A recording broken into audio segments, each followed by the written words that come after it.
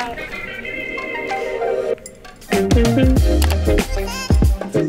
I'm Nadia. Hi, I'm Aaleia. And I'm Nameera. And this is Operation Tomatometer. So, if you haven't ever gone down in a basement and then say, I'll be right back. I see what you did there. I see. Then you definitely know the notorious ghost race from the Scream movies. So since 1996, the horror slasher black comedy film franchise Scream has taken the whole genre of movies to another level. And it often uses very satirical comedy of cliches in horror films. So recently the fifth Scream, which is a direct sequel to the fourth one, which came out in 2011, was released. And is set 25 years after the Ghostface Killer's last murders from the previous film. And in this one, a new Ghostface Killer has appeared in the city of Woodsboro, and the mysterious murderer begins to terrorize another group of teens.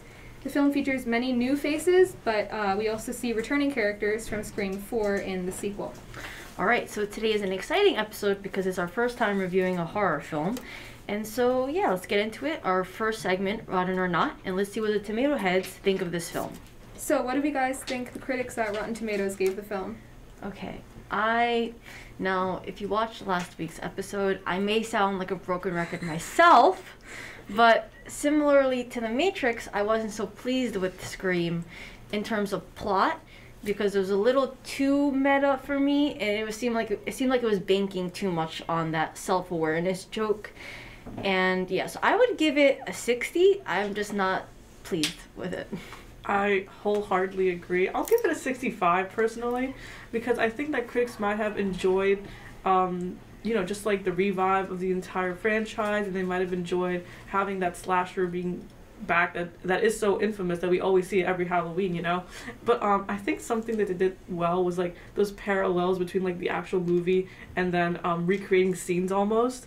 I feel like that was done well, and I think people would have liked that kind of servicing. I would disagree, but we can get into that later. I'm gonna get you, Nameera. What about you, Aaleia?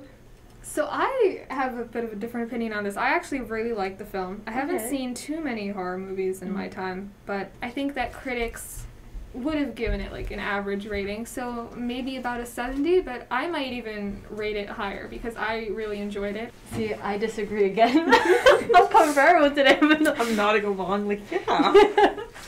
But we'll get into it. But for now, will our lovely producer show us the score? Okay, let's see.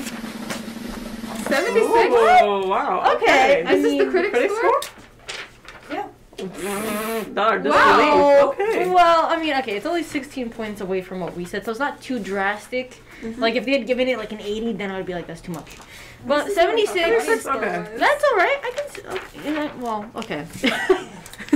Nadia does not agree. Well, they were maybe a little too generous, but onto the audience's point of view, I feel like they would be around the same as the critics, maybe in the 80s, because I just feel like the fan servicing, I think after 25 years, fans would be a little, of course they're gonna enjoy watching it, I mean, but yeah.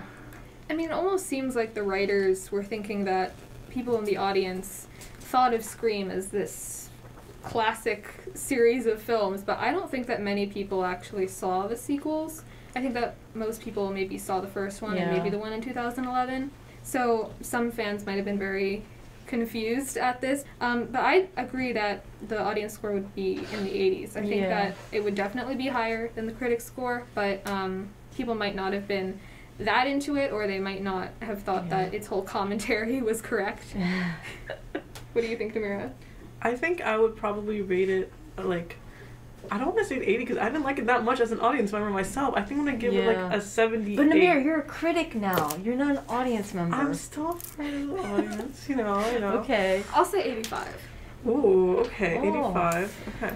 But honestly, I think that like, as you were saying, like I agree that a lot of people might have not been like watching with all the knowledge of all the sequels that came before it. Maybe they've seen the first one, and I think as someone who can't remember the sequels, but I can remember the first initial storyline, like it was good to see all of that kind of come into play in this movie especially. So I think people might have received that really well, seeing like Courtney Cox's character, all these different people coming back, and how it always ties to the original. It's a big idea throughout the entire film. So what's your score? 78. Okay, you said 85. Okay, I realized I didn't give a score. I would say, I'll say 79. Okay. I think 85 is probably what I would give it personally too. Oh, okay. Alright, I personally 60. I have to keep saying that. But anyways, will our lovely producer again show us the audience score? I see an 8. I see. Through the paper? 83. Okay. Alright, so we were all pretty close. And yeah, we were right. It would be higher than the critics. And yeah, in the 80s, so I'm not surprised by that. But yeah, just personally, I would disagree. What do you guys think? I agree with that. You agree? I don't have to ask you. Defend your case right now. Yeah, right now, tell us. Right now. It was a fun movie.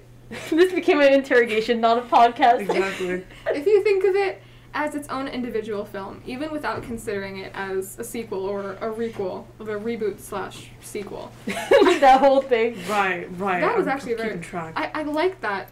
There were some parts of it that I wasn't such a fan of, like maybe some of the more teenage moments that I didn't think were quite necessary.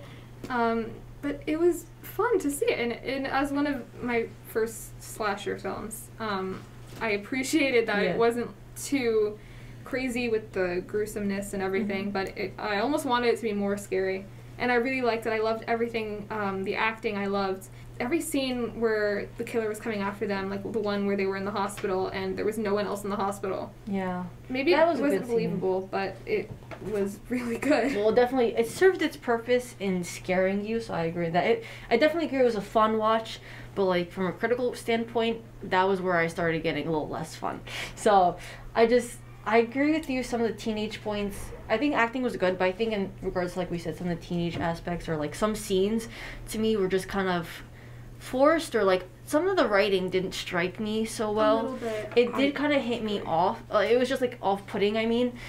But yeah, so some of the moments I just wasn't really enjoying. But what do you think, Nameera? I 100% agree. I think that like the dialogue was really off-putting in this movie. I don't know why. Like I remember visibly like being like repulsed when the main character Tara said like I would like that if she would stay like at the hospital. I was like, change it up. Not everyone says I would like that. Like make it more human, I feel. Yeah. But the actors, I love the actors in this movie. They're good, yeah. I think the cast was like so spot on, even though I kind of feel like Tara looked much younger than the other high schoolers. That's just my personal opinion. That's kind of true. I feel like she was like our age. But I know the actress is probably older in real life. So. She was on You season 2, which I think is good. Like they're keeping like new and upcoming faces. But like her compared to the jock character, he looks like he's 20. Oh yeah, they look like they're. Well, that's just casting tools. I was like, okay, all right. And I know Dylan Minnette is more than 20 years old now. So but he can pull it off, I guess. I mean, one line that stood out to me, I can't remember other lines that repulsed me, but one towards the end was when, I forgot his name, but the boyfriend that ended up being one of the ghost faces, he said, Richie. Oh, we're not supposed to... Oh, no. Sorry, I mean, you're watching a review podcast, guys, come on. So, anyways, but when Richie, you said, when at the end he says, how is fandom toxic, and he's, like, about to kill someone, I was just looking at that, and I said, like, your Ghostface says, how is fandom toxic? And I said, I must be watching a parody right now. Yeah. And it did, what's the word? Satirize? It's satirical, okay? It's satirical, guys. But, like, in some ways, it did make commentary about, like, fandoms and even teenagers today. And I couldn't tell if it was almost, like, making a joke out of, like, teenagers, like, saying how ridiculous some fandoms are, or, like, when they go too far. I mean, the whole that's actually true. Like, the whole purpose of the film is showing, like, fans going too far to even replicate murders because they're not happy with the films. So it does, in some regard, make commentary like that. But, yeah, just that writing line. From a writing standpoint, that line was definitely just took off the edge of, like, the horror for me. I'm just like, I'm into it, and then I hear, how is fandom toxic? I'm like, okay. But anyways, any other points we have? Well, I thought the writing was very good at some parts, but sometimes I agree. It was a little, for lack of a better word, cringy. Yeah. But in a way, it was also making fun of teenagers and just people in general, and the idea of toxic fandom. That's why the dialogue toward the end was so bad. But something I think that they did do well, honestly, was the scoring. Specifically the scene where Dylan Minnette's character Wes, he's going to get killed. Oh, I just know they kept building up the musical tension, and then behind like every like fridge or door. And I think that was so well done because I was on the edge of my seat waiting to see when Ghostface would come, only to find out that It's actually after Judy Hopkins. My mom and I were laughing at that part. I mean, of course, I was scared, but we were giggling. But like, I would get so like anticipating what's to come when he closes the door, and then build up nothing, and then it happened 3 times, and then the 3rd time I was like laughing to my mom. We were just like, oh my god. So you don't know, but it was definitely like that was good suspense. That I have to say is meta humor, because they know that's what they did in the previous films, and that's a meta humor that I like, because that's subtle, and that's what you just like, you can tell if you've been watching. The other meta humor in the film was just, like you said, so on the nose, and it was like spoon-fed to you. Like, we're meta-ing right now. Like, so I just like that subtle one with the scoring. But they were also making fun of themselves, if that makes sense. Yeah. It was meta of meta. And it got confusing, but because they're making fun franchise. of requels in a requel. Yeah. Yeah. And I really like that, especially when they were referencing Stab 8 was just called Stab. As if we don't know. I was like, what movie am I watching right now? Scream. Scream. Like, didn't this come out in 1996? We got transported. But yeah, like you said, they were definitely making fun of themselves. And that's where I started getting really put off. I know I've said this in a previous episode, but the whole thing with the industry right now with like sequels and reboots and remakes, and I think there's like a general consensus that's getting tired, but now what's been happening very recently, I noticed with The Matrix and now with this, is like meta humor, as if it's almost like it's okay to make a reboot as long as we acknowledge that we're aware of it, and it's like kind of like almost as if it like lessens it a little bit, but does not pass with me. That still doesn't. It was funny the first few times, like Matrix made a few jokes, and I'm like, oh yeah, you're referencing yourself, haha. Now I'm getting tired of it. Okay, I'm done. So I left the theater feeling pretty displeased about that. No, I'm here with you. I feel like the amount of times it was done in this Scream movie was a bit excessive. It was. There's a good solid like 3 different times that they did it on 3 different events, and it's like, okay, we get it. But something I want to talk about, why didn't the sheriff have a gun when she was going on a drive? That's the only thing in my mind to this moment. Like, that was brutal. Also, why only one guy in town got a gun? I'm sorry, but we can't do everything for everyone. The fact that he died, this movie's done for me. Okay? He always comes back, but I guess not.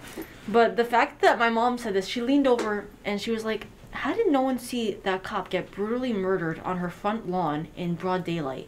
Yeah. And it was loud. And she came in with her car blasting the siren, and no one looked out the window like, oh my, she's getting murdered. She called for backup also. Yeah. Where was the backup? She said, I need people at my house. Yeah. Where were they? Never live in Woodsboro. It was just ridiculous. It was definitely when my mom said that, I was like, you're right. No one saw any of this happen on the front lawn. How small is this town? Where is everyone? They're all getting murdered. That's brutal.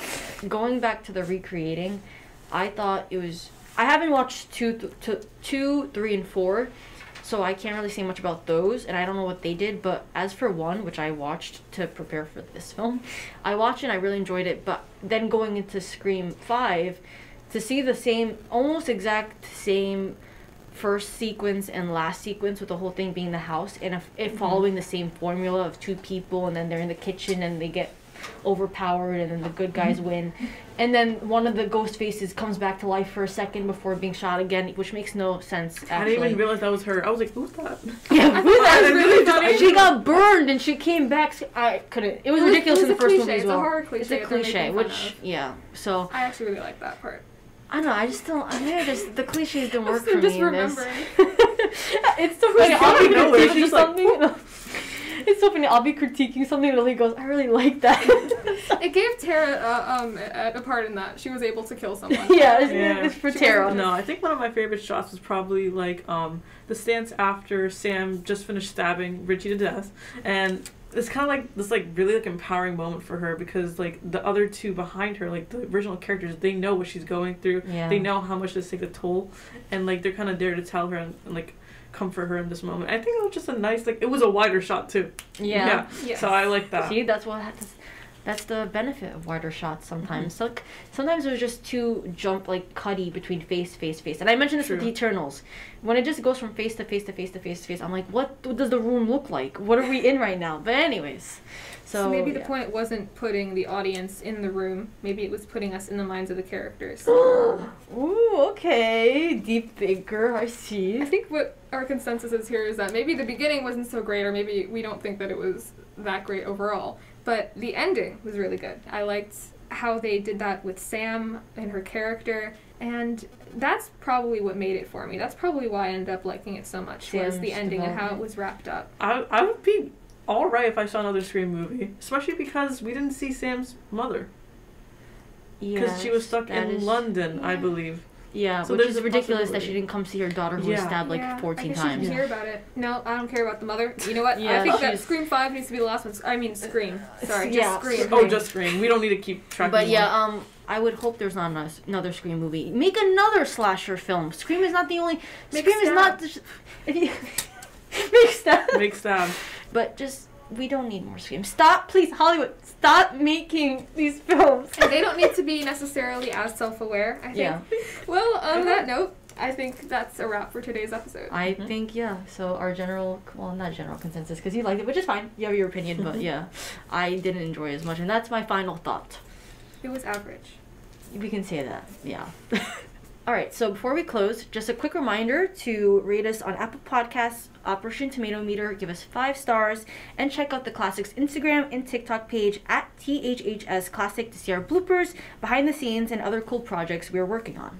And before we go, we're also really happy to announce that the Classics Operation Tomatometer team has partnered with Mr. McCaughey's new Marvel-centered podcast called The 27, in which he invites students each week to share their take on one of the superhero films. And he's going in chronological order right now. And I guess you could say we are expanding the Tomatometer cinematic universe. Yeah, that's really exciting. That's right. Yeah, our very own cinematic universe. Exactly. TCU. So stay tuned for more outstanding audio and visual content from Operation Tomatometer and Mr. McCaughey's podcast. Click the link in the description to see the 27's new episode on the film Captain Marvel, where all 3 of us are going to be featured, and let us know in the comments your thoughts on today's episode Scream or the 27. Thanks for watching, and see you guys next week. Bye. Bye-bye.